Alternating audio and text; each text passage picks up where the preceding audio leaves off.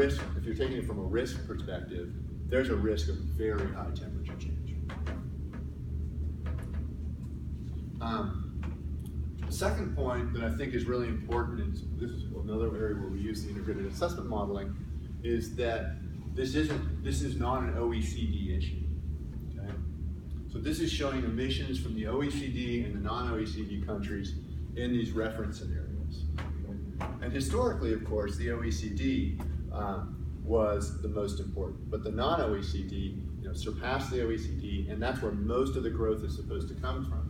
And so in the IPCC context, or in the negotiating context, again, coming from the models, and you see these gigantic ranges. But this is pretty typical, but the fact is it's really typical because of the assumptions about population and GDP in those countries. It's really driven by the assumptions. If you were to go in and say that India, China, Africa are never going to grow, then we would have a different result. It's really based on the assumptions of what's going to happen in those countries. Okay, so then that's just the backdrop of where we're headed if we do nothing. So then the next question that work group 3 asks is, what does it take to actually get down to 2 degrees C with a likely chance? Likely means 66%. Okay. What does it take to get down to a 66% chance? So there's many ways to do that from a sort of technical perspective, but doing so poses substantial technological, economic, social, and institutional challenges. So it's hard, and I'm going to talk a little bit about what it takes. So here's a chart that comes directly from working group 3. And this shows the results from all the different scenarios we had. So here's the category where they ended up at the end of the century, less than 430, we didn't really look at, but 450, 500, 550, 580 to 650. So these two are surrounding 650, and then so forth. And then for the very deep emissions reductions, we had to look about whether it had overshoot or not overshoot in concentrations. Okay? But the key thing that you get to is these temperature statements over here on the right. And I think I highlighted those. So this is the key point here. So here's 1.5 degrees, 2 degrees, 3, and 4. And this is the likelihood to stay below that level this century, okay?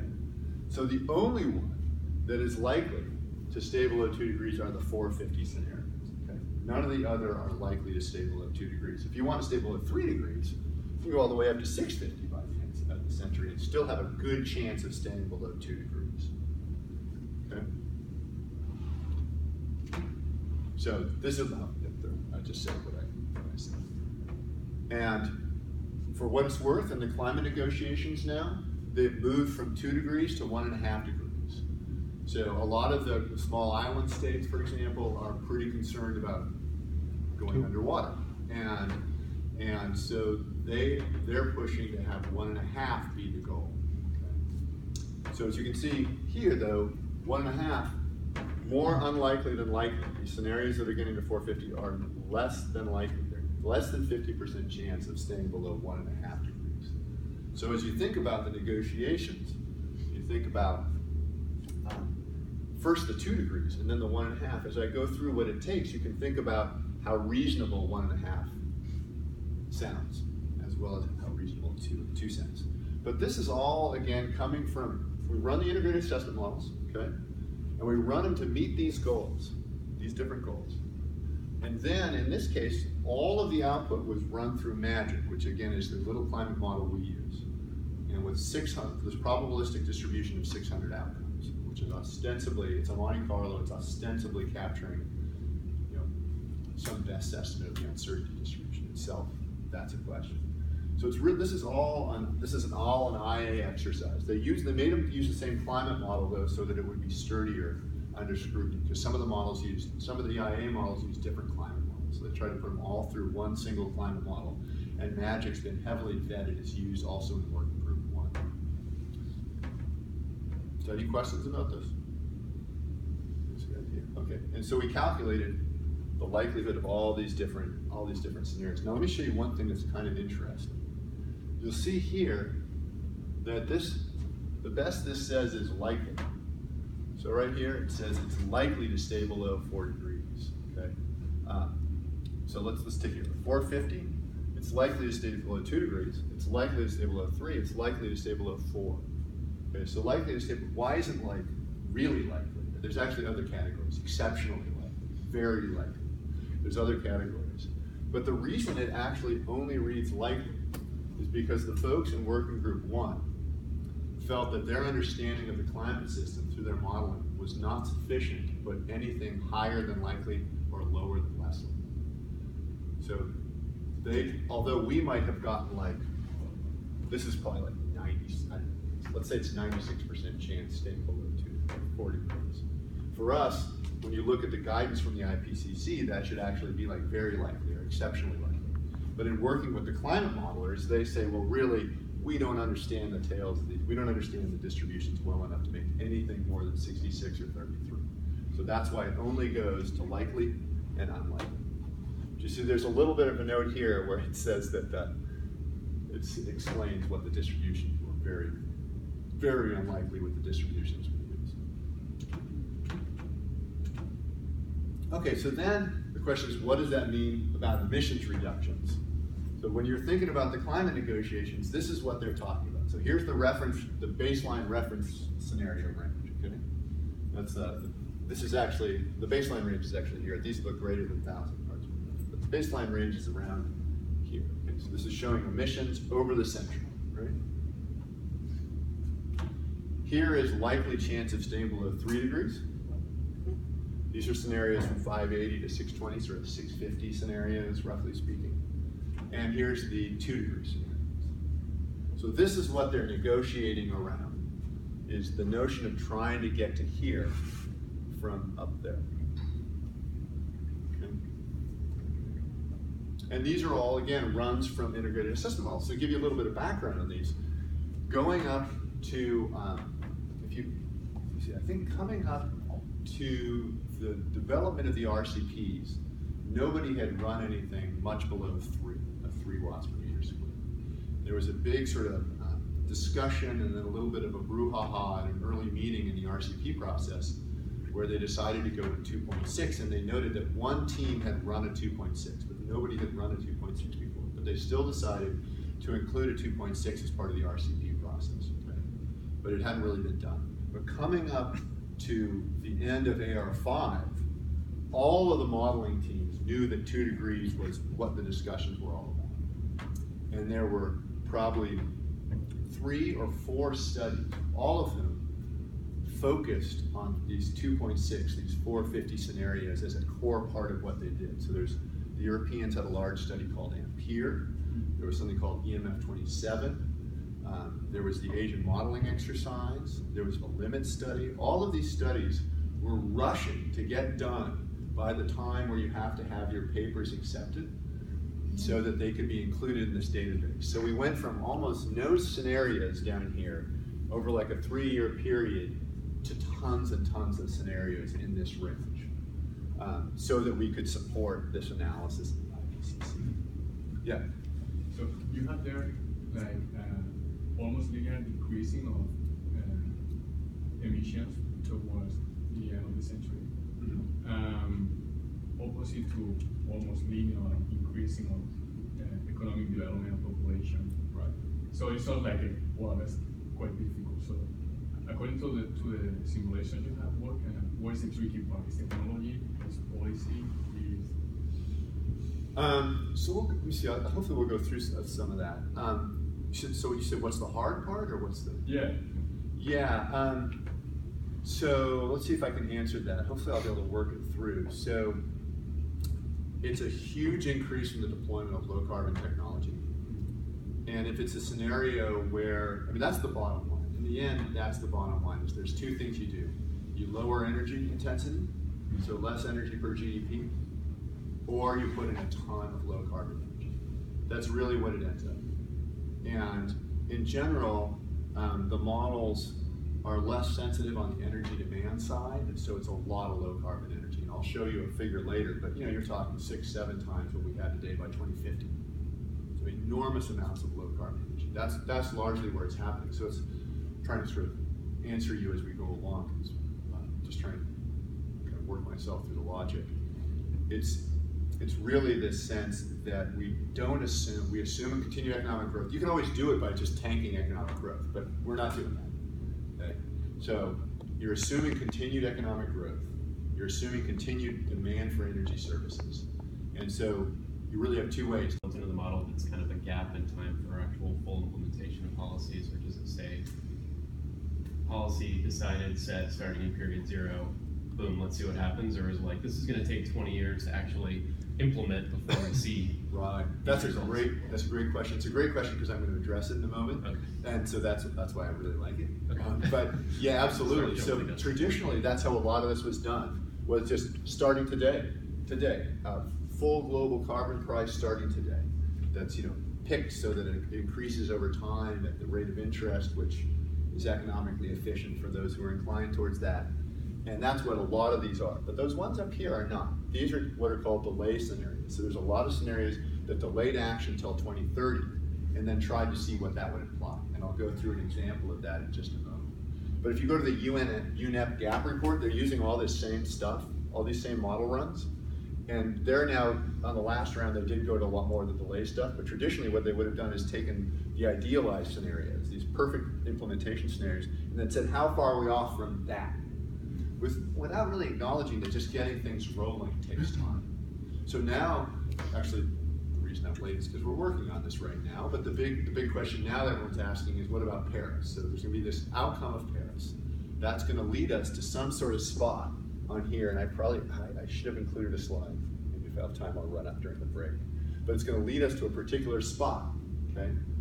And the question then is, that's a delayed scenario. We kind of know ostensibly where we're going to get to in 2030, assuming everybody does. You guys familiar with Paris? So all the countries are putting together their intended, I can never remember, nationally determined contributions, what they're going to do over the next 10, 15 years. So let's say through 2030, although some are through 2025. And so it's really letting us know what's going to happen by 2030 if the countries actually do what they say they're going to do. So now it actually gives us a chance to say, okay, we'll be here, let's say. What does that mean going forward? So that's where all the integrated assessment modelers right now, that's what they're all doing, is they're saying, oh, I got to get a paper out over the next month before the negotiations on the implications of those agreements and what it means if you still want to hit 2 degrees. This is an important number, 40 to 70% below 2010 levels by 2050. That's a key number that came out of the report. I should note, however, that many of the ones that are only 40% are scenarios that are going negative at the second half of the century. And then that's the second point, is that in many scenarios, we have negative emissions in the second half of the century. And in fact, there's some that go all the way down to like here. We have runs that go all the way down to here using huge amounts of bio-CCS. If you allow that kind of unmitigated bio-CCS, you can get tremendous number of emissions. Okay. So this is what we're talking about. And I'm both giving you the outcomes from working group 3, but I'm also noting this is all from the integrated assessment models. And so what we'll try and do this week is run a scenario that's an idealized scenario that just gets you down here and then say what happened to the energy system. So it's kind of replicate this style of analysis. Okay, so then starting to get at these questions. So reaching 450 are characterized by a nearly tripling to a nearly quadrupling of the share of zero and low carbon energy. So here's where we are today. Share of, I can't remember what it is, but it's like 18% or maybe it's 50%. Here's 2030, and here is in 2050, you're talking about 60% share of low carbon energy. And that is in 35 years. So this would be a classic use of IA models to be able to understand the evolution of the energy system to meet a particular goal. And it's not as stringent if we're not going for the 450. So actually, let me make sure I've explained this. This is the share of low carbon primary energy. So the share of, actually I should say what low carbon means. Nuclear power, some people have concerns about. Hydroelectric power, which some people have concerns about. Wind power, solar power, and fossil or biomass power with CCS or biomass. All of those are low carbon energy. Okay? And this is the share of those in the total energy system. This is where we are today. This is where we would need to be by 2050.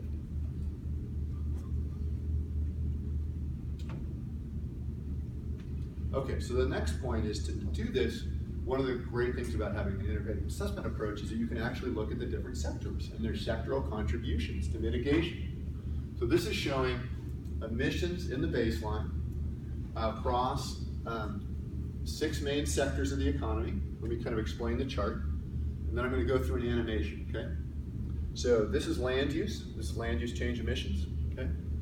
This is electricity emissions, okay? Transport, so cars and freight and so forth, trains, ships, buildings, industry, and non-CO2 gases, which are just kind of lumped even though they come from these sectors. So this would all be CO2, and this is the non-CO2 gases. And then we have 3 bars for each. 1 bar is showing us 2030. Actually, the line is 0. So the lines here, right here, give us where we were in 2010. So this is the 2010, 2010. This is showing 2030, 2050, and 2100. And then the full bar is, I can't remember if it's the 100%. Yes, it is 100%. And then this is the full distribution of models, and then in here is the 50th percent. So this isn't a reference case. And you can see that there's growth in pretty much all sectors. Now, one thing you'll notice is there's not a lot in buildings. That's because buildings use a lot of electricity. So their emissions are actually reflected over here in the electric sector. And that's partially true in industry as well.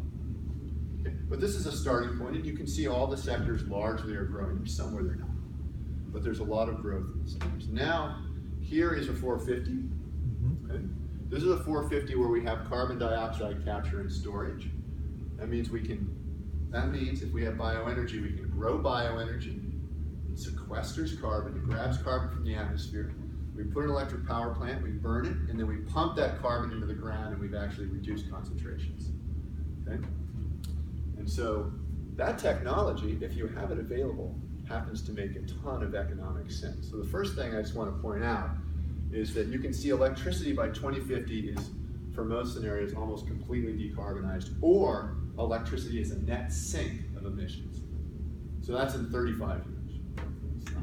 That's not 100 years from now. It's 35 years from now we're talking about. And then by the end of the century, it's serving as an enormous net sink. And that's using bioenergy coupled with carbon dioxide capture and storage. But you can also see that the other sectors take emissions reductions as well. Okay? And one of the things that comes out a lot from the models is that some of the sectors are easier or harder than others to decarbonize. So that's why you see electricity, we just go haywire on electricity because there's so many options. There's wind, there's solar, there's nuclear, there's CCS, there's bioenergy. So all of those are available.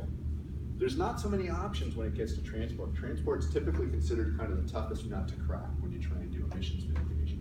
There's not really great substitutes for liquid fuels. The energy content, the energy density is really great. So, I mean, in some places we can start using electric cars, but how well does that work with boats? How well does it work for planes and so forth? So it's typically considered among the harder sectors to get emissions out. Any questions? Okay. So this is with CO2 carbon dioxide capture and storage. And I just want you to think about kind of the 2050. So we're talking globally, even with this growth, economic growth, we're talking about transport emissions being kind of at or maybe below where they are today, electricity being almost fully decarbonized, and so forth. Now the US target, by the way, is I think it's for 26 to 28% by 2025. It is on line for an 80% reduction for the US by 2050. Now whether we do that or not is not clear, but that's the target we put out. And if we were to do that, we really would be talking about decarbonizing electricity in the US by 2050, if that were to go forward. Okay, now here's without carbon dioxide capture and storage.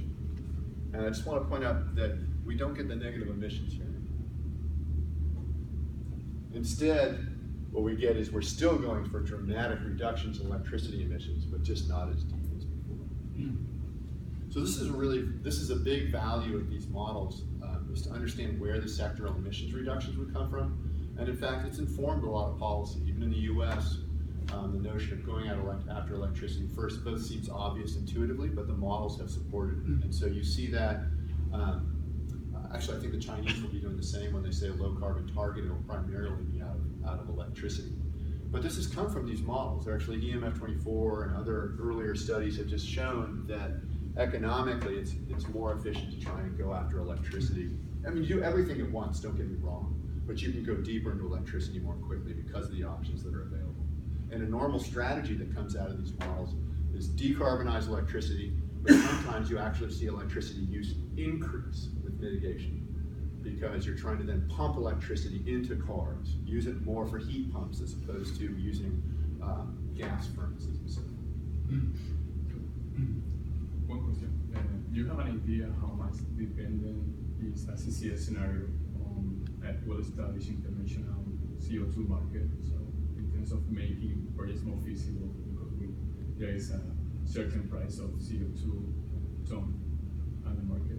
Let me see if I may have to ask you a couple of questions that I try and answer that. So, almost all of these scenarios are assuming by 2050 that we have equalized costs across countries. So whether there's a market or not, you have equal prices. And so to think about its viability out of that context, you'd have to be thinking about some countries moving more aggressively than others. Mm-hmm. Within that context, you do know that, for example, the US has vast reservoirs of storage. I think the Chinese have very good reservoirs of storage. My understanding, I'm not sure if anyone else knows, is that the understanding of the Indian reservoir storage has gone down. Some countries simply can't use it. So in these scenarios, you won't see Japan, for example, using it unless they're doing offshore dumping it. So I'm not sure if I'm answering this. I think these scenarios are largely assuming by 2050 we have a global international price on carbon. Yeah. Not to say that we really do, but it's just an easy way to do it. Yeah, no, my question was because China just announced that they are going to settle, they're going to establish a carbon market. Yeah, isn't that So great? I was wondering how close this new allow the feasibility of CCS market, CCS scenarios. Right. Again, these are largely based, if they're economically efficient, they're based on this notion that you really sort of do have a market. And so the thing you find when you don't have a market, so this gets into sort of the economics of it, is that some sectors will be they'll have a higher cost than other sectors. And so there's a general sense that at low levels of mitigation, that's not so bad. Like the U.S., it's kind of funny. The U.S. essentially, your most market-based economy in the world isn't using market-based instruments, whereas China, which you would not think was as heavily market-based as the U.S., or at least that's the pride of the U.S., is now going for market-based instruments. But the notion is that when you don't have market-based instruments and you just regulate, then you might be taking too much out of one sector and not enough out of another, and then it's economically inefficient. And so it's lowers GDP more than it otherwise would. And there's a lot of research using really the energy economy models to look at that. But the CCS is interesting because it really does require a price on carbon. You still install some PV, some wind, nuclear without a price on carbon. But there is no reason at all to put in CCS unless there is some sort of price on carbon or incentive to do so. It just won't happen, but you still get a lot of the other technologies even without it. Yeah. So you're saying there's not really, I'm thinking about issues with capacity of storage and maybe location of storage and some of the other questions that surround the actual storage of CO2 and the technology for doing that. Where are we with that? Yeah, so I'll answer as best I can. First, let me give you a generic answer. I'll be able to go through in a moment and show you a scenario that takes us to 50% reductions in the US using GCAM, something you'll kind of try and replicate. In all of these scenarios, the deployment of this low carbon technology is just massive, as I said earlier. And it's pretty common, I don't know if I said this last time, but to go out and meet with the folks, let's say at DOE, and if I meet with the nuclear energy folks, they might look and they'll say, look how much solar and wind you're putting in. That's insane, you can't really put that much in. Or if I meet with the fossil people, they'll say, that nuclear is too high because, they don't actually all do this. This is actually a caricature. There's very good people. But the notion is, the thing of them pointing out other, I shouldn't say, but really they point out, no matter what, you point out that some of those deployments just seem huge. So I just want to put that on the table. It's only a partial answer to what you're saying. But all of them have issues. So nuclear has, the big three. It's safety, it's waste, and it's proliferation, right? And then CCS, yeah, there's a lot of testing that hasn't been done. We really just haven't done it enough, and so people don't know. But in CCS, there's really 3 phases. I have to actually give another talk on this next week. The first phase is right now, which is getting started. And that's about just getting point sources linked up to sinks. And a lot of that might be EOR, enhanced oil recovery. But as you go towards mid-century with the real high-level deployments, EOR is not your solution. You're talking about these deep saline aquifers. So there's been a lot of attempt to map those out. The US is well mapped out. China's actually decently mapped out. There is a lot of reservoir capacity. There's enough reservoir capacity globally to get us through the end of the century on these scenarios. That's generally where the consensus is. When we run these sort of fun scenarios, we ran to 2300, you start to run out of CCS. And in the end, you've got to move all to things like nuclear or silver. But over this century, that hasn't proven to be an issue. The issue is just nobody's doing it because you have to have a market. You have to actually be trying to reduce emissions to do it. That's the only way that you'll actually undertake CCS. But we're all doing nuclear anyway. We're all doing wind. We're all doing silver.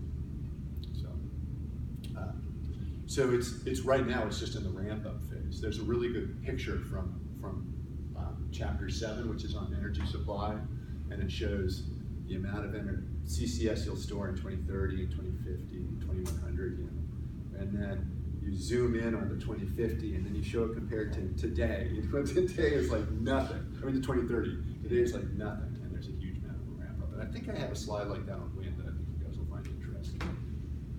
Okay, so I guess I won't go through this, but there's a lot of questions about energy efficiency. And one of the things, actually I will go through a little bit because I think in the context of integrated assessment it's kind of interesting. One of the issues that comes up on the energy efficiency side is that there's a range of folks who do energy efficiency modeling from the bottom up, engineers. And they look at buildings and they say, how much can we get out? And here's the measures we can put in, and here's how much we can get from buildings. And so there was a thought that those modelers would estimate much higher reductions than we would from the integrated assessment models. And so this is just showing a comparison. It's doing 2 things. One is it's showing the final energy demand reduction relative to the baseline. How much below the baseline, let's say in a 450, okay, in 2030 and 2050. And so here in transport for a 450, it's anywhere from very little reduction to a 50% reduction in energy in transport. And in buildings, by 2030, you're down to a 40% reduction at the highest level, but most of them around 10 to 20% reduction in energy. So that's the first thing, is you do see these demand reductions relative to the baseline. That's not relative to today, that's relative to the baseline. And that's both installing better technologies and also just reducing demand, which is a welfare loss. Okay. But then this is some engineering studies. And so it was nice to do a comparison between the engineering studies and what was coming out of the integrated assessment models. And you didn't get this bias that the engineering studies were estimating sort of more potential. The sectoral studies were coming up with similar sorts of numbers. Okay, and then land use, which I think is important for this group. This is a little hard to read, but let me just explain the point. This is showing land use change CO2 emissions, okay, across the scenarios, and we've got the same coloring, so blue is the 450s, right, and then moving, basically moving this way, in essence. And there's the cumulative fossil fuel and industrial CO2, okay, on the one axis, and here's the cumulative land use change CO2 emissions, okay? And you can see out here on this end, they kind of cluster in this area. There's typically cumulative some land use change emissions. But down here in the 450s, look, there's a bunch down here with a huge negative land use change emissions. Once you're pushing the system that hard, if you set up the model in a particular way, you say, look, I'm going to give you an economic incentive to afforest, to actually put in forests, the model will put in a lot of forests because it's actually economically efficient to do so. The issue is that it runs into all sorts of issues of sort of, I'm going to say, land and agriculture have very strong ties to sort of societal systems and security and so forth. So you have to ask whether it's really making sense. But you get this huge spread. Down here are scenarios in which you're planting a ton of trees. Okay, you're taking a bunch of crops or pasture that's inefficiently used and converting it to forest. That's one strategy, and that allows you to have to do less on the fossil fuel side. The other ones are scenarios up here where you're using a ton of bioenergy and you're not protecting your forests, and so you're just cutting down your forests. So both of those are in play. So the land use change emissions depend critically on the way that biomass is treated and the way that afforestation is treated.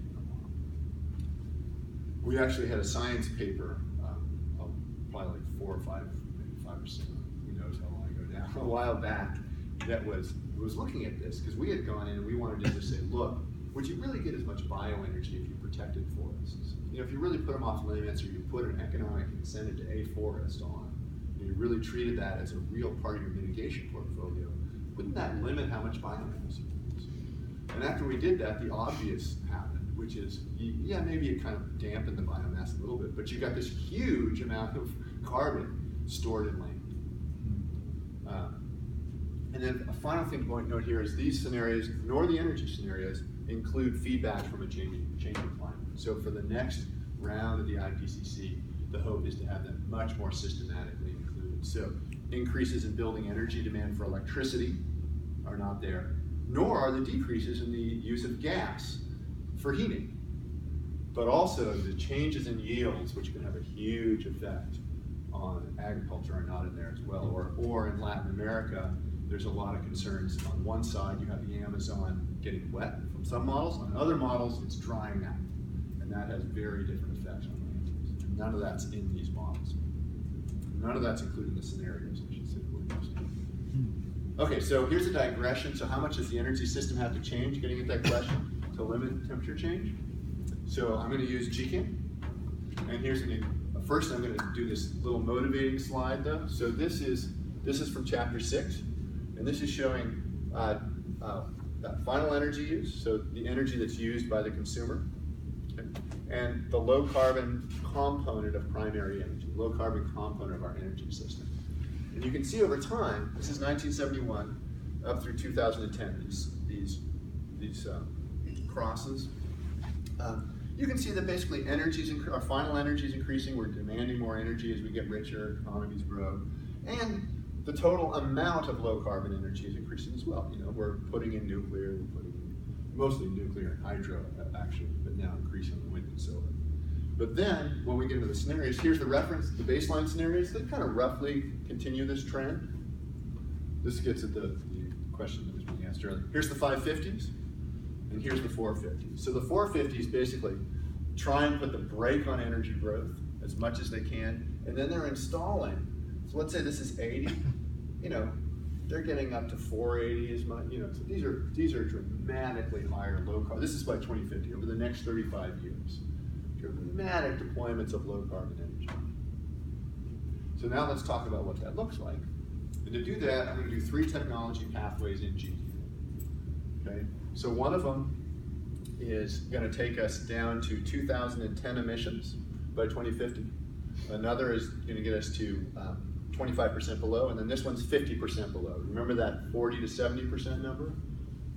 That I said earlier, 40-70% reductions by 2050 are associated with 2 degrees globally. So we're going to kind of work our way through. Here's a reference. Here's the 0% reduction compared to 2010, 25% and 50%. And I just want to show you what they look like, because I think it's... So first, and I'm going to do 3 different scenarios. One, all technologies available. One without bio-CCS, which is actually hard to do, but it's sort of done here. And then one without CCS or nuclear. And here's the primary energy. Unfortunately, it doesn't show the CCS because it would be more compelling if it did. But here's the reference. Okay. Here's the 2010 emissions, and the gray is going to be energy reduction. This should be non-biomass renewables: nuclear, biomass, coal, gas, and oil. Okay, so these 3 on the bottom are the fossil, and these are the non-emitting, and then that's energy reduction from the baseline. Then here's 25%, and then here's the 50%. And you can't see it on this chart, but this coal is entirely CCS. There's no coal without CCS in these scenarios. And I'll show the electricity system in just a second. You can see out here, if we don't have CCS or nuclear, we have to have a huge amount of biomass in wind and solar. And just you think about this total amount here. So let's say CCS doesn't work out, and we're not, and nuclear's off the table. You sort of this amount here is it's not that different than our total 2010 energy system. Okay? In fact, if you go back, oops, going the wrong direction. Here's the reference. Here you still have pretty large growth in non-emitting technologies. Okay, so let me go down to now. Here's electricity, same stuff. The hash lines are CCS. Okay. So here's the 20. This is flat, 25% reduction, and 50% reduction. So this is the kind, and you can notice these actually have more electricity. I don't know if you can see that, but the electricity actually went up in these. It went down in this one because you don't have good electricity options. But in these, electricity went up. This is enormous amounts of low carbon energy associated with doing it. But what we do in the model is we say, okay, bio-CCS, everything's available. Okay, we use a bunch of bio-CCS, that's where you get the negative emissions. Okay, bio-CCS isn't available. So now, in electricity, you've still got a bunch of CCS, but no bio-CCS. And then here, neither are available. You have to reduce emissions substantially. It's all wind. But you can also see there is, if you have bio-CCS, you can keep a little bit more coal in here because you get the negative emissions. But if you don't have bio-CCS, you got every bit of coal that you have has CCS on it. So this is the character of what a 2-degree scenario looks like. I think that's one that's sort of been kind of a core purpose of this style of modeling. We'll do an example of that. And then I thought this would be useful to give you a more graphic sense of the scale. This is global installed wind capacity. Pretty exciting. Look, it's going up really fast. So if we're trying to deal with this problem, we've got these new technologies coming in, we can probably do it, because look at this. I mean, it's like over the last, 15 years, it's grown dramatically. It's like an order of magnitude up to there. So this, you think, well, we've got hope. So I'll put that here. That's this one here, right there, up to here. And here are the wind deployments going forward under those 3 different scenarios. If we have no CCS in nuclear, that's what I was just showing you. We go up to here, right? We have the full portfolio, it's there. And so this is not really by itself sufficient. We're talking orders of magnitude more. And just to give you a sense, we had about 320 gigawatts installed in 2013. In the high scenarios, it's 2,000 by 2030, 9,000 by 2050. And then 225 turbines, that's the actual number of turbines. 330,000 additional 5-megawatt turbines, another 1.4 million. So the notion here is to give you a sense of the scale that we're talking about to actually reach these goals. Okay, so then we'll go a little bit longer, and then we can take a break. I think I'll leave a little bit more on this sort of working group 3 overview. But again, this is all IA models. So everything I've shown you is coming out of the IA models. They were actually the core of the core working group 3 results. So now get to this question about what if we don't do much now. This is the question that was asked earlier. So these are all quotes from the report. Delaying additional mitigation will substantially increase the challenges with limiting warming to below 2 degrees. Okay, so what does that mean? So looks like a lot of chaos, but let me explain. So this is a set of what we'll call immediate action scenarios.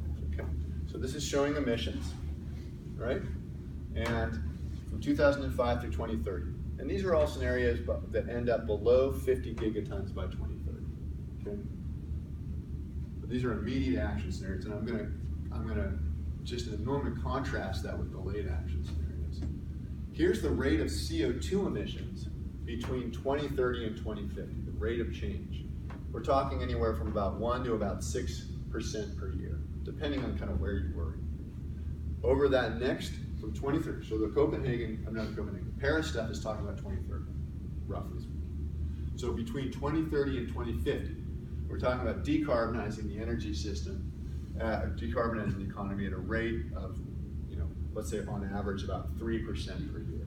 So that's already substantially challenging. Here's history from 1900 to 2010, and So let's say over the last, whatever you remember this earlier, was 2.2% from 2000 to 2010. So this is a dramatic difference from what we've been talking about. And here's the share of low carbon energy. We're at, around an average, let's say a little less than 60 by 2050, with an increase of 90% from 2030. So this is 2030, 2050, 2100. This is the 2010 level.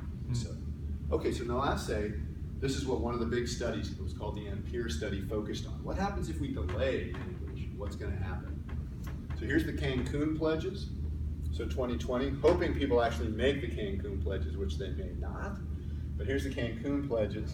And let's say we just kind of extrapolated that up to here. What would that be?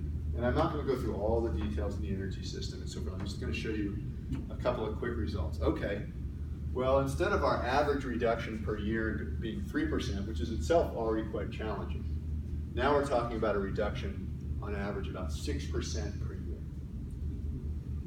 And in addition, because we did nothing to 2030, we didn't really install very much, we got to catch up super fast from 2030 to 2050. If you don't do much through 2030 and you still want to get to 2 degrees, you don't get to wait till the end of the century unless you're in scenarios where you go to incredibly large use of bioenergy with CCS into the end of the century and get gigantic emissions reductions like 20 gigatons. What happens instead, you don't do very much, and then you got to just go for it like mad over the next 20 years. So in the IPCC context, just to digress, the goal here was not to say what can or can't happen. It was just to lay it out for people to see, and then it can inform the way people think about the negotiating context. One could have said, what we consistently got asked was, is it possible if we get up to here to still reach 2 degrees? I don't know. I mean, it's possible. You could tank the economy. There's been times in history where we put in enormous amounts of energy quickly, like nuclear in the 70s. I don't know. So, but the goal was to say, look, this is what it would require. And this is all then out of the modeling. There are scenarios though where you don't have to do this, and I think there's some down here because they go up like this, and then at the end of the century, like I said earlier, they're like 20 gigatons negative. And sure, if you do that, then you don't have to do very much now to get down to the end of the century. Okay, economic costs. So, one of the questions folks have is how much is it going to cost to reduce emissions? Well, a core benefit of having these integrated assessment models is you can actually start to look at some cost metrics. You can look at carbon prices, you can look at effects on fossil fuel prices, and so forth. I'm in a moment going to contrast this question with a question I think is equally or potentially more relevant, which has to do with who wins and who loses, because that's actually what affects the negotiations. I'm going to do that on a sectoral basis, but let's just start with the question everybody asked from the start, which is, this is going to be super expensive, right, to reduce emissions?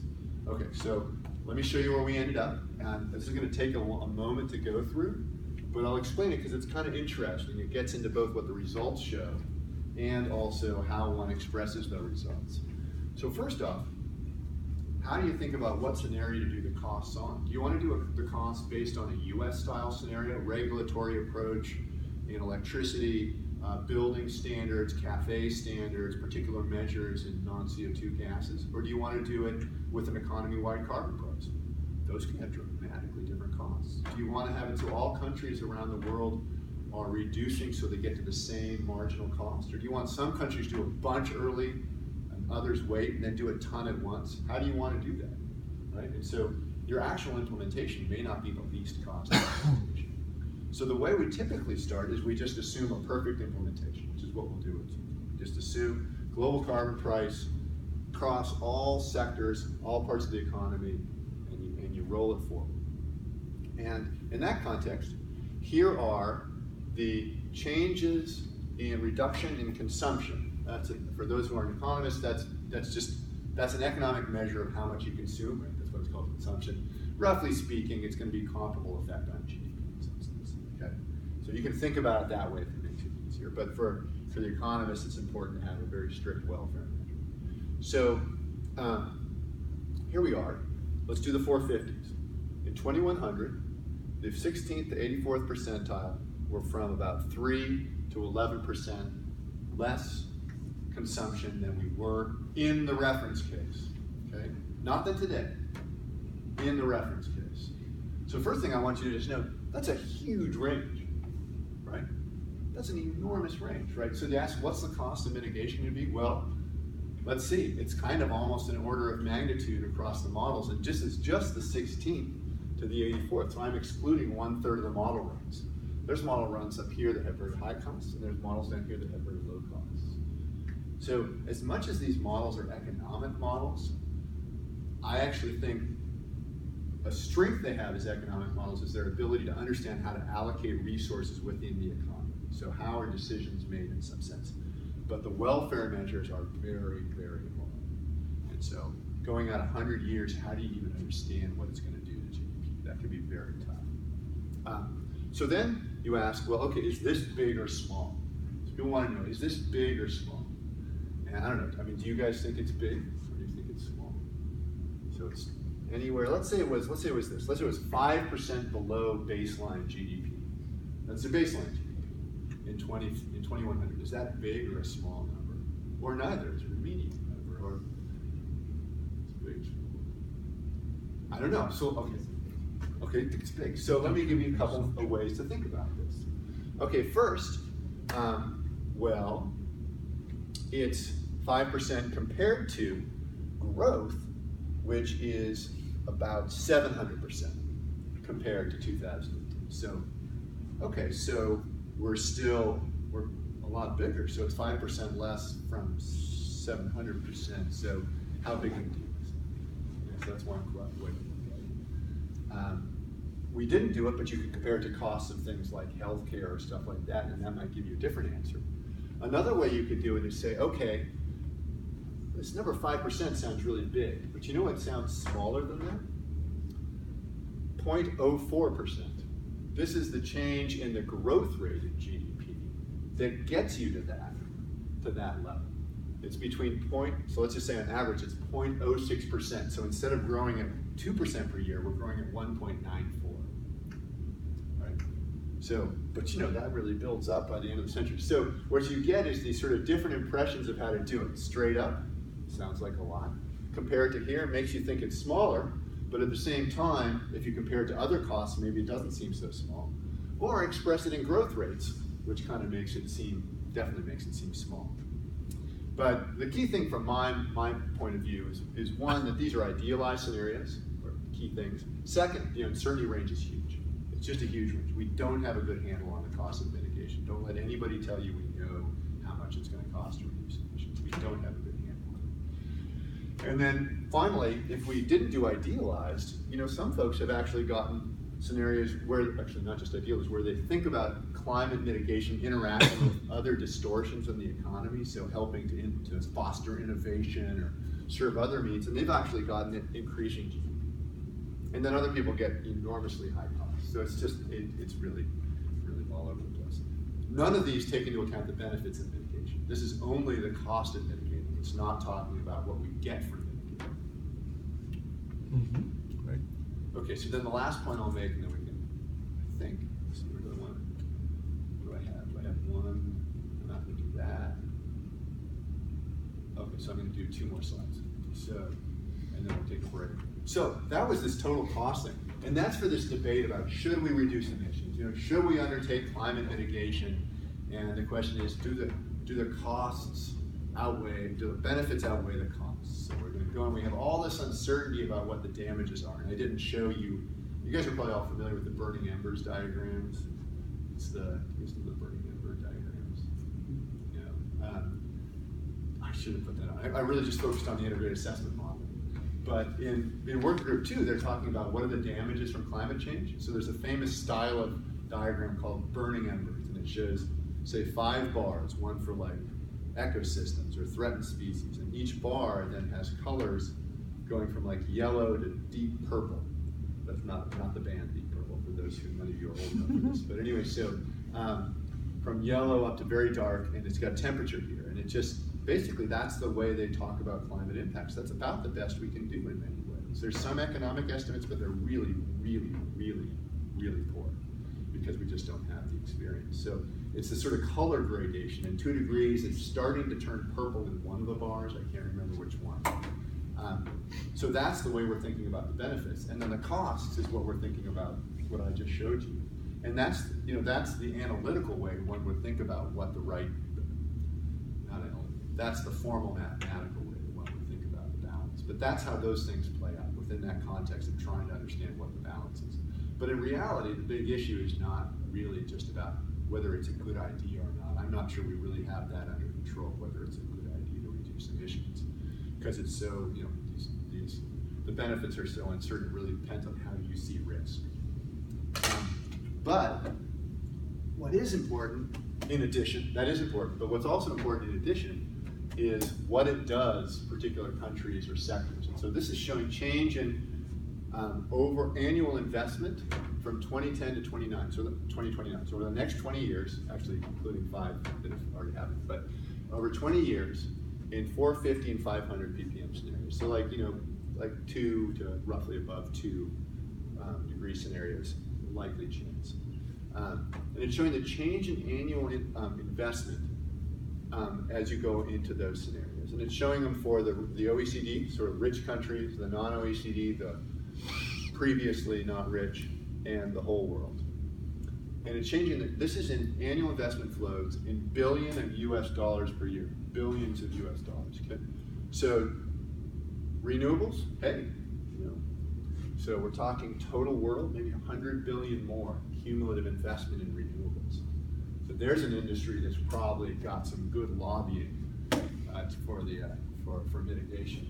Nuclear, yeah, potentially as well, depending on how that plays out. Power plants with CCS investment, here you go. Fossil fuel power plants without CCS, on average here is actually the average is like 20 billion, but some down to less than that. Extraction of fossil fuels, okay? And that's actually the investment. That's also not the reduction in the value of the assets that are under the ground, which is potentially even higher.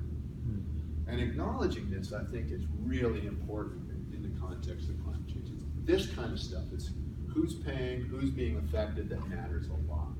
If you're in the negotiating or in the IPCC process, there'll be folks from the oil-producing countries, and it's really important to them. And I think this is my own personal perspective.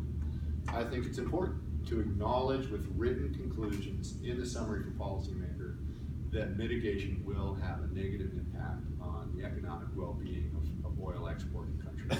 No question about it. And that's just a reality that we have to acknowledge. A lot of this is coming out of what's called the limit study, where it's explicitly about investment activities in the context of mitigation. Okay, so then let me give you one more area in which I'm not going to do that. Final thing. So let me talk a little bit about this notion of looking beyond just simply costs and energy. A lot of the discussion now in mitigation has to do not just with mitigation, but how mitigation links up to other societal priorities. And that's actually a place where integrated assessment modeling is increasingly moving. We're doing some of it. There's folks at YASA in Austria who are doing a lot, I think are leading a lot of the work in that area. But it's particularly important in this sort of rich versus poor country context. If I were to do sort of a caricature, if you think about the Europeans, it's very much just mitigation. We need to just reduce emissions.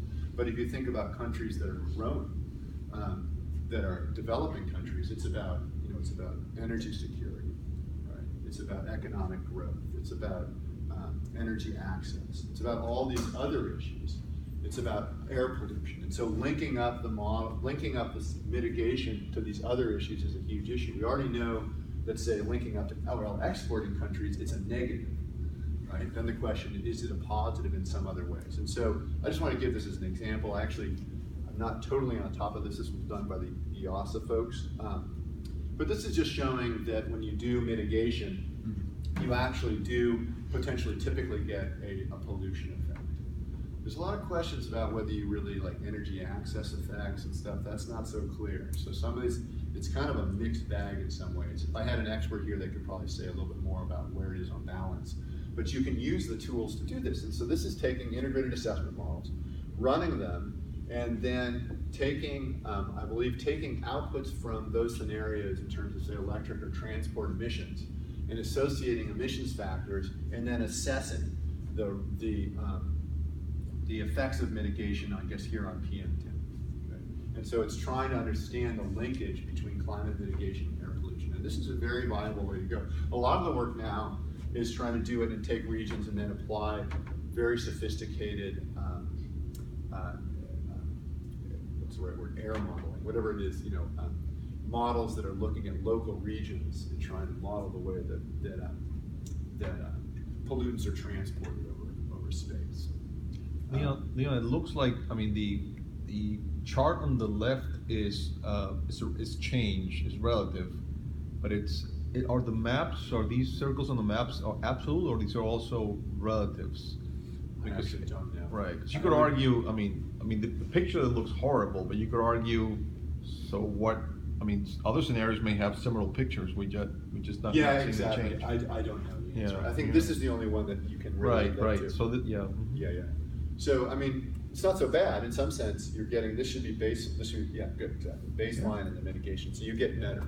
It's actually a big debate. We get this upstairs all the time, not upstairs, downstairs all the time, because we have folks who work on short-lived pollutants, and there's a big debate about what the baseline should be, because you actually assume that as countries get richer, they will install policies. They will put in place policies to deal with air pollution. That's sort of this normal way that economies advance.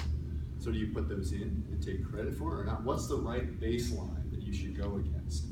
And so that's why you see in many of these, you're seeing that even the baseline, you have these decreases because you're assuming with economic growth, there's more pollution regulation. So we typically have that in GCAM as well. But really, it's just an input. Okay, and I won't go into the uncertainty now. Why don't we take a break, and then afterwards I'll go through some of the gas. Okay. A little uncertainty in the gas. Context. Whenever you're doing these model runs, it's the same thing we're just talking about. These guys can't, they're having trouble predicting out in several days. We're predicting out years into the future. And so uncertainty is just a huge deal. I thought it'd just be kind of interesting to say a little bit about how the IPCC handles uncertainty. Here, as pointed out, it's the burning embers. That's what I was talking about earlier. But there's uncertainty everywhere. How do they think about, this is how they're expressing uncertainty by these levels of additional risk in these kind of shaded bars. This is uncertainty in temperature around the RCPs from a set of models. It's not even the full uncertainty because it's really models trying to do best. Here's our uncertainty costs. There's all these uncertainties. And the IPCC, it's kind of interesting. So they have moved to kind of two parts. There's no right way to do this. It's easy to be negative about this. I actually gave a talk recently that was kind of negative about it, but it's not. It's just no right way to do it. But the way they've done is they've got statements like that are expressed in likelihood. And the notion, there's two notions here. One is that that's easy, in some sense, or easier to convey, but there's also circumstances where you don't have quantitative information. And so using likelihood statements is really useful. So here it is. Global, this is a core result. Global surface temperature for the end of the 21st century is likely to exceed 1.5 degrees for all RCP scenarios except for 2.6. It is likely to exceed 2 degrees for RCP 6, blah, blah, blah, and more likely than not, and so on and so forth. So this is as good as it gets. We do all this probabilistic assessment, but in the end, these strong quantitative measures ultimately are not capturing all uncertainties, and uncertainty and also inherently has subjective character to it, so that makes it complicated. But I will note this though, that likely statements do have an underlying meaning. This is from the official guidance. So, like I was saying earlier, exceptionally unlikely, 0 to 1%, very unlikely, 0 to 10. So although they have this qualitative meaning, they actually have a quantitative meaning as well. And then in addition to that, the IPCC uses confidence statements. So it's kind of a catch as catch can, depending on which one you use. But sometimes you'll say something's likely to happen. Other times they'll say like this: the Arctic region will warm more rapidly than the global mean, and mean warming over land will be larger than over the ocean. Okay, that's a factual statement. So instead of saying it's likely or not likely, then they just qualify it by very high confidence. So in this case, you potentially could have said it is likely or very likely that this will happen. But instead they use the confidence statement. And there's a complex, not a complex, but there's an uncertainty guidance that goes in about how to do this. But this is, in the end, this is how this stuff plays out. And the way we ended up doing it was we ended up just saying high confidence for everything, because we would say that the range of the models, the 16th and 84th percentile range is X.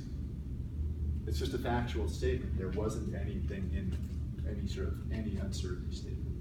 It's important to point out, you do a lot of quantitative analysis, you think about quantitative uncertainty estimates.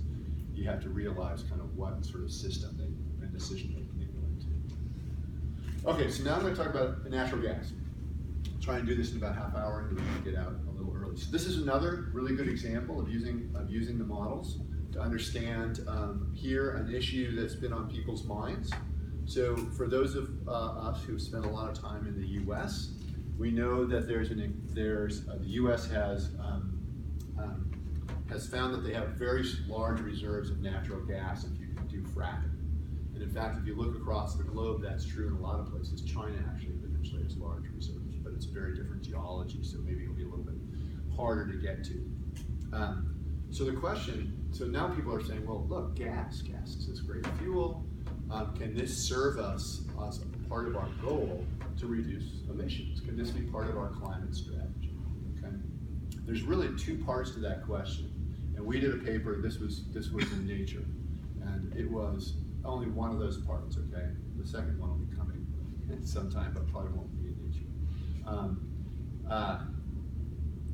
The first question is, let's say we don't have any policy at all. Just having this gas, it's not as not as carbonaceous as coal. Is this going to reduce emissions? Is this gas going to give us a benefit, just having it? The second question then is, if we are going to reduce emissions, can gas, really we're going to try and get down to 80%, what's the role of gas? So we were just asking the first of these questions. Is gas kind of going to take care of our problem by itself? And some of it's kind of obvious, because it can't in some sense all the way, because its carbon content is like 15, coal's like 25. So it can get you like roughly halfway there, 40%. Okay. Actually, coal can be a little higher. But anyway, so in that sense, but will that benefit be really large? What's going to be the benefit of doing that? And so IA models are perfect for exploring that kind of question, because they're going to go from the energy system, they're going to look at emissions, and then we'll take it all the way up to radiator force. So we put together a team. Includes Brian Fisher in Australia, the EASA folks. So these are the Volcker and K1 are two big modelers. The folks from, I'm sure it's called CMCC. It's usually called FEAM in Italy. They actually have a place on an island in Venice, which is really nice to visit. Us, and then Potsdam Institute for Climate Change Research or Climate Impacts Research, but PIC. And then Ryan Feiner, who used to be at Exxon as part of the project with us. And this is just showing since this is an integrated assessment modeling class, showing that there's a bunch of different models, and they all have the same diagram. They all have diagrams that are similar. But I will say that if I go up on these, I'll actually do it by these. Maybe I can tell which is which. Let's see. I don't know which is which. So BA economics is really just a CG. It's a CGE. It's just an economy with a very loose energy system. It doesn't really even have a climate portion. I shouldn't say it doesn't even. It's very detailed on its economy. These guys at EASA have a model that in many ways is kind of comparable to us in its scope, called Message. And the PIC folks are moving in that direction as well. So all of us are now trying to incorporate water into the models. We're actually probably, at this point, kind of a little bit in front on the water stuff because we started earlier, but we're all doing that. We all have land use and so forth. We actually, one difference for us, neither better or worse, is have most of that stuff in the model in one framework. Typically PIC and EASA have different groups working on different parts, and they'll just kind of sort of sneaker back and forth. It has advantages and disadvantages. And then these folks at FEAM have what I would call kind of an intermediate complexity model. It doesn't have the level of detail in the energy or other systems that any of these three have. In fact, I'm not even sure how much land they have right now. But because it's simpler, you can do a lot of these really cool optimization and uncertainty analyses that are harder for us to do. So it's a really cool model. Okay, so it's going to be real simple. Classic IA model experiment. Let me explain what these curves are, and then I'll show you the results. So these are showing 3 supply curves for natural gas. Okay? So the economists always put the price on the vertical axis and the quantity on the horizontal axis. Okay, that's the economist style. So a supply curve always goes up like that, and it's convex going up like this.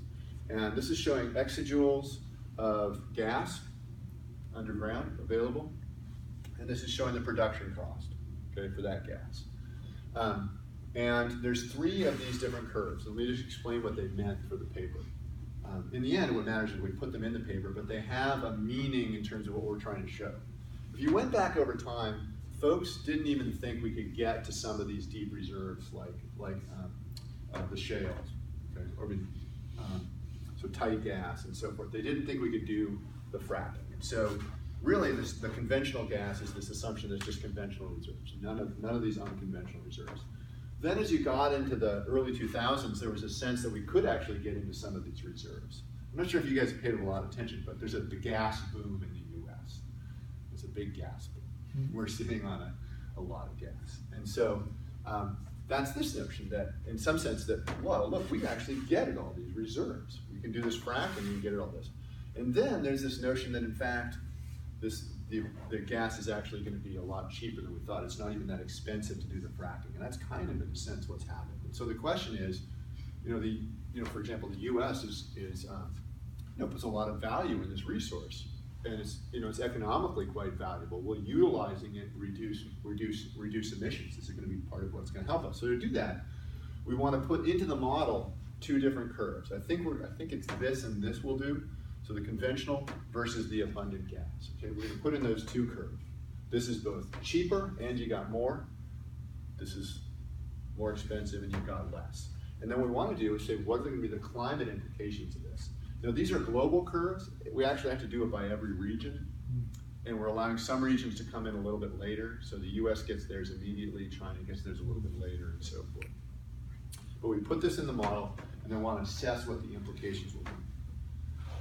So I'm going to go through first our results, and then I'll show the other models. So first, the red is going to be conventional gas, and then the blue is going to be abundant gas. And this, don't worry about the gray, it's actually a range from a study, but let's just concentrate on our lines.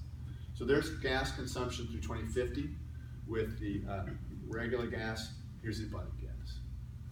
Gas is cheaper, we use a lot more gas.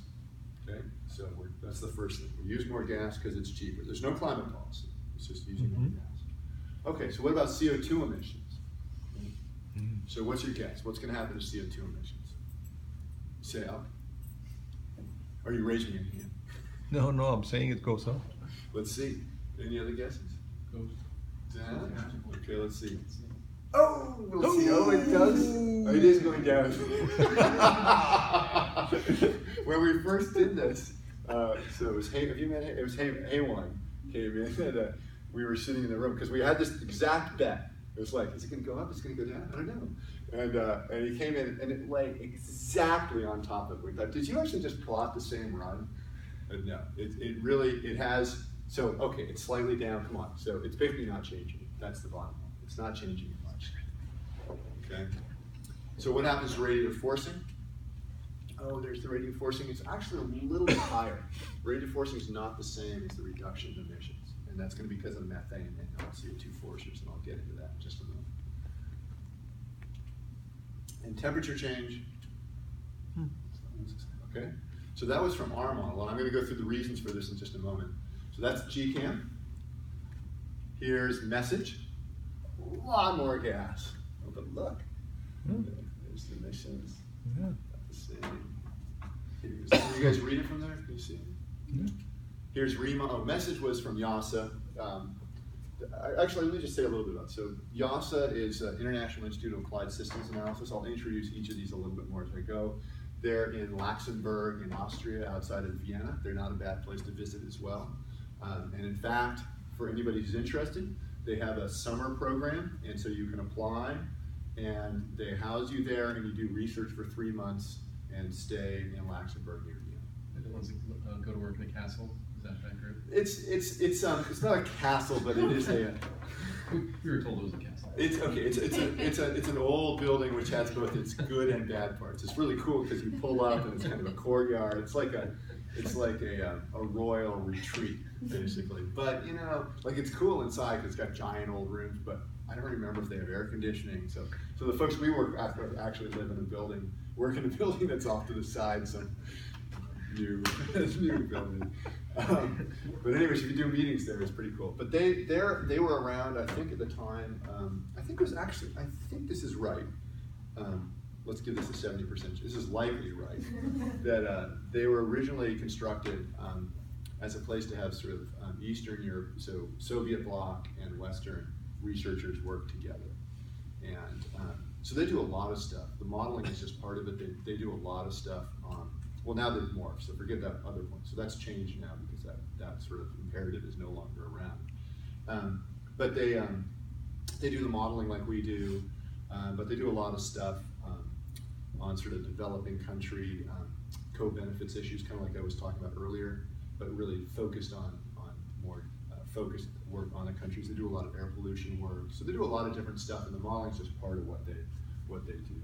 Remind is the Potsdam Institute. And they've really, over the last like 6-7 years, come from almost no model, just a very limited modeling capability to a very substantial modeling capability.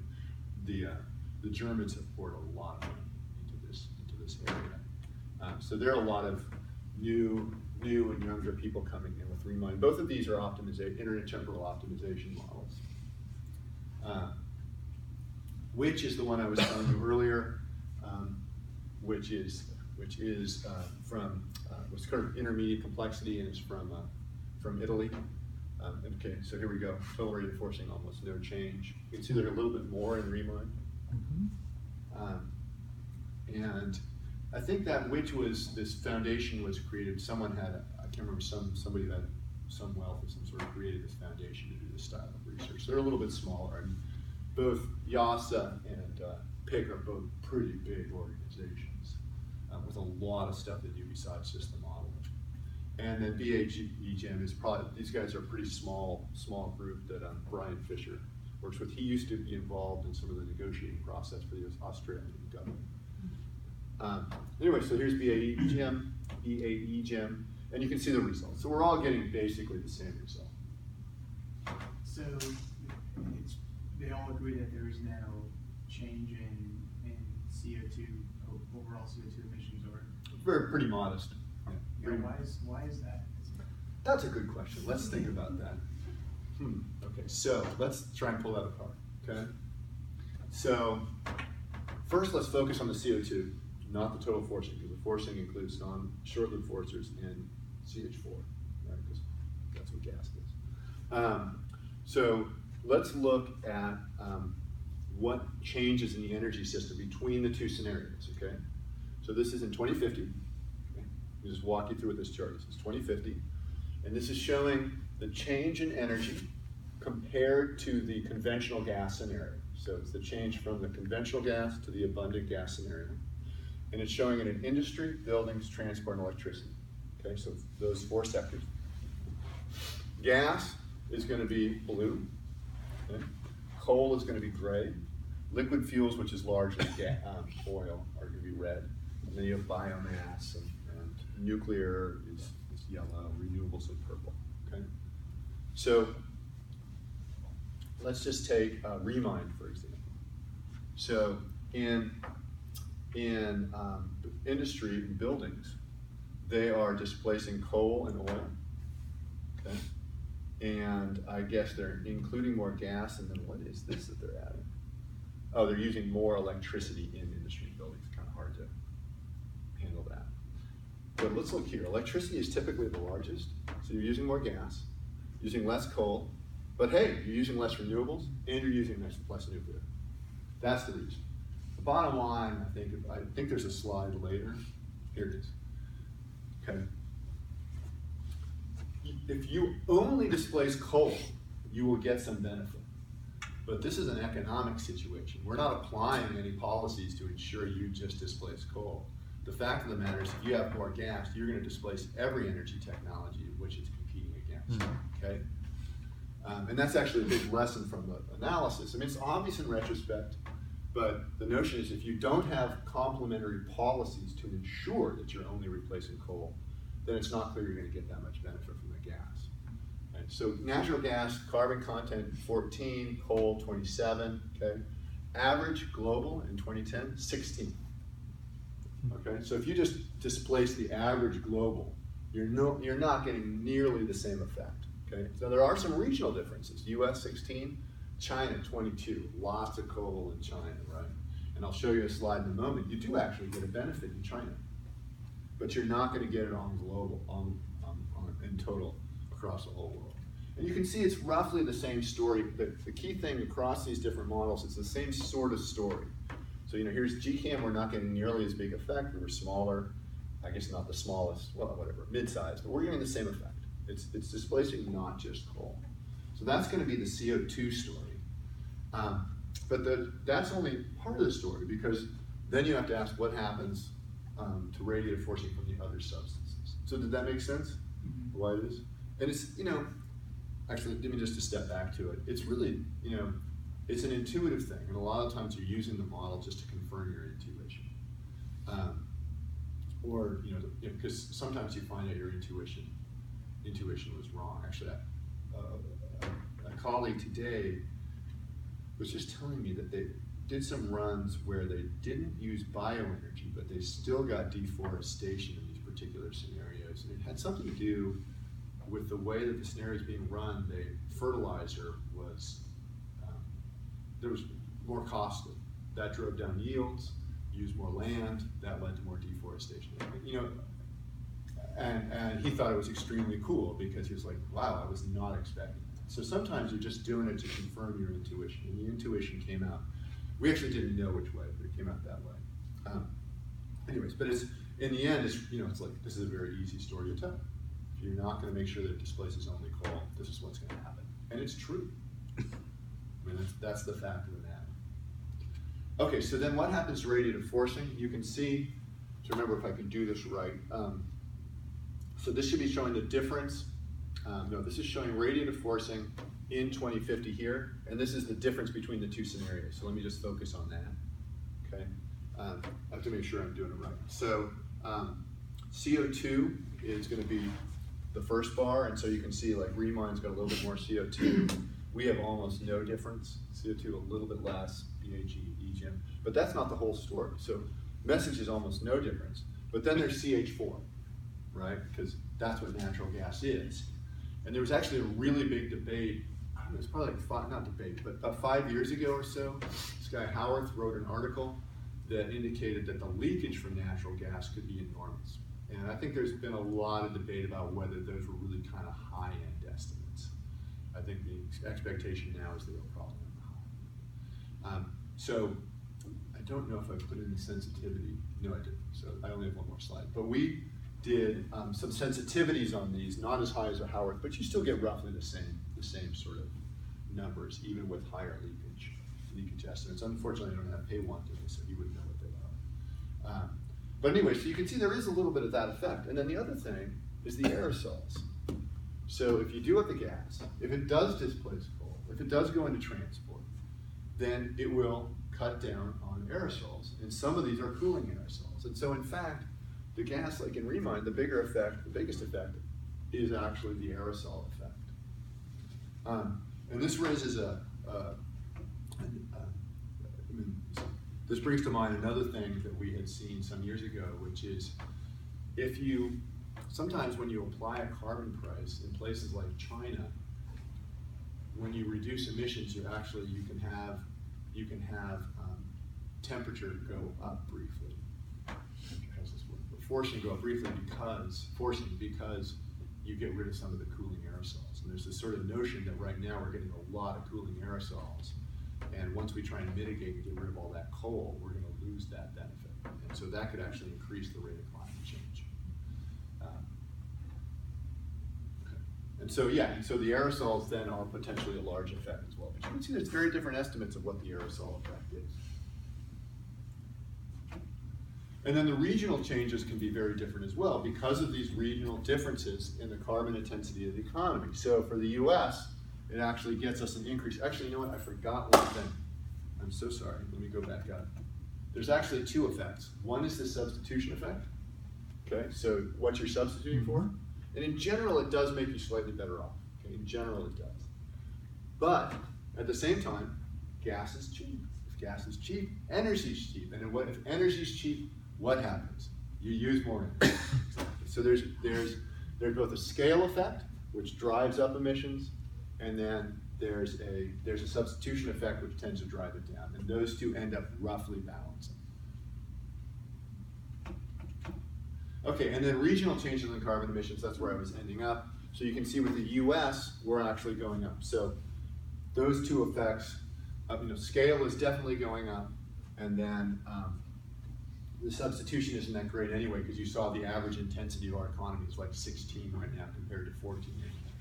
So you're not going to get that big of a benefit from the substitution anyway, whereas China could get an extremely large benefit from gas.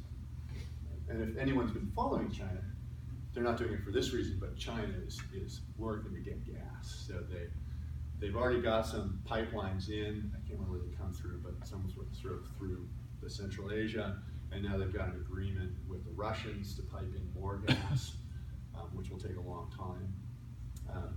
But they're potentially moving towards an increased use of gas. And then there's a lot of questions with gas about how much this will be LNG versus pipelines. So recent work we've been doing following on this is actually building out so we have a more explicit pipeline gas trade and an LNG trade. Because LNG costs. You got to pressurize it, it takes energy, it costs more to transport. It's not just like oil. Typically you say once you get something on a boat, it costs nothing. You just kind of float it to wherever you're going. That's not exactly true, but it's sort of true. But with gas, it's different. When you do the liquefied natural gas, it actually takes quite a bit of work to get that to operate. Is that other one like Southeast Asia? What's that? Yeah, Southeast Asia. Yeah, and I don't know why it's up and then down. It could be, I don't know. And this, I should also note that this particular study is done assuming very fluid, as it were, markets for gas. So this is not assuming like any cost. Actually, this does have a cost for LNG, but it assumes everything is kind of an LNG trade, and there's no sort of bilateral trade agreements or pipeline. It's just done in a very simple way. For us, this is just from GCAM. And it does actually influence gas trade as well, which is really interesting. Okay, so that's all I had for today. I will send a note. Well, actually, let me tell you this, and then if there's any questions, we can discuss any other topics. I will send a note with just sort of a quick assignment on what to do, and then we can try and have Mateo up here on Wednesday at 4:30 to help folks run the model. And we'll just do something simple. All I want to do is just say, go back to the scenario that I showed with GCAM. Do something just comparable with that, and then see if folks can pull out electricity system changes, or if they want to do something different, that's fine too. But go back and do something that took a long time, like this, and then potentially then plot. We won't do all of these. Just do the model, run it with a baseline, see if you can pull out the actual energy system. We'll run it with one carbon constrained scenario, and then pull out the energy system. And it'd be fun to actually just pick a country or a region. But then do something like that. And then we were thinking that maybe we'll have to figure out how to do this. Maybe we just have those show a slide or something. Right. Each person or something. Just something to kind of see what we get. Yeah, we would do that on the Monday, right? On the Monday, yeah. Yep. We have to get that worked out. Yep. But hopefully it should be pretty easy. But again, it's easy once you get this thing rolling because it's the kind of standard run you do. But I think it'll be really useful. And it opens the door. Okay, so with that, any questions about all this stuff? I had kind of a specific question that's with natural gas and things like when, I think it was 2011, where there was quick exploration, not enough infrastructure, so in the Bakken Shale, they had to flare about a third of the natural gas that they otherwise would have produced. They didn't invent it, obviously, because that would be worse, but they flared it. Is that something that's common, or I mean, it's avoidable obviously if you say, well, we've got to put the infrastructure in, but the race to just get to the resource is pretty big, and you can't lose a lot. I don't know the answer to that. That's something we'll just have to ask, because I do think that flaring is quite common. Yeah, I mean, it's Say, better like than just sending not- the methane up, but it's still That- not good. yeah, not here. Yeah. It's not necessarily, I don't know how common it is here, but I think if you go to places like the Middle East, I think flaring is quite common because they're not shipping it around. Yeah. But no, I don't know the answer to that question. Yeah, same in Venezuela. Is it? All right? Yeah. Because they're not shipping the gas, Yeah. right? So you lose. But I think the Colombians want, they're trying to, I thought there was some sort of pipeline thing they were going to do between Venezuela and. Yeah, I don't know. I mean, I haven't kept up, but I know the flaring went on and as day in, day out. Any other questions? Okay, so then the logistics are for Wednesday, so Mateo is gonna come? Okay, Mateo is a postdoc. okay, good, He's been doing a lot of runs. good. Okay, good. Oh, Well, thanks. Thank you very much. And then I think next week also then Mohammed will start talking about the water.